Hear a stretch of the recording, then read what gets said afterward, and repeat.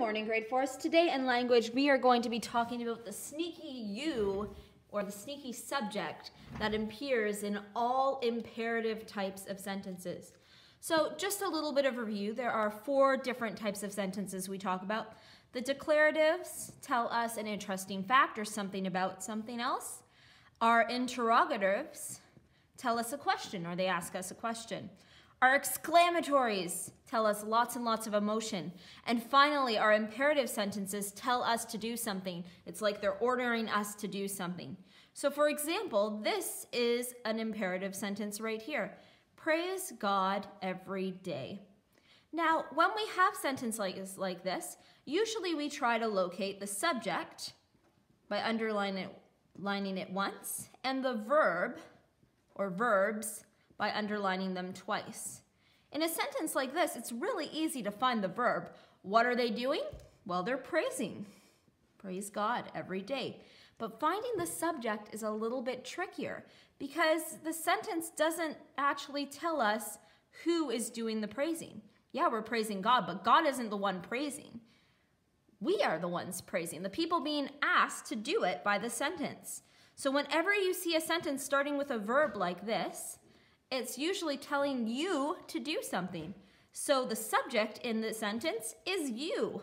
And that's why I call it the sneaky you, because you won't ever see it written down, but you is indeed the sentence, or the subject in every imperative sentence. So let's take that principle and apply it to some of our work. In the first part of our work, we're given an imperative sentence, and we are told to double underline the verbs and underline the subject once. So, in this sentence, pass the salad, please. The verb is pass. What's the subject? Who's passing? You are, because you're being asked to. So in the little brackets, we know that the sneaky subject is actually you. What about number 3? Wait for me. Well, the verb is wait. Who's waiting for me? Well, you are, because that's who the sentence is asking. This also works for diagramming too, grade 4s. Whenever you can't find the subject, assume that the subject must be you and use it when you diagram your sentence. We're going to do a few examples of diagramming just to jog your brains, and that is from part D of your page, so give it a try with me. Will the class learn about the many varieties of snails, Miss Brown? Well, easy to find the verb. Will is a helping verb, and learn is also a verb.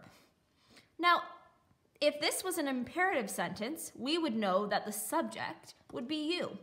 But the question is this an imperative sentence? Well, actually, it's a question. Will the class learn about this? So who's learning about this? It's not you. It's the class. The class is learning. So class is actually the subject. When we diagram this, we start with the subject on this side, the class, and then we put both of our verbs on this side.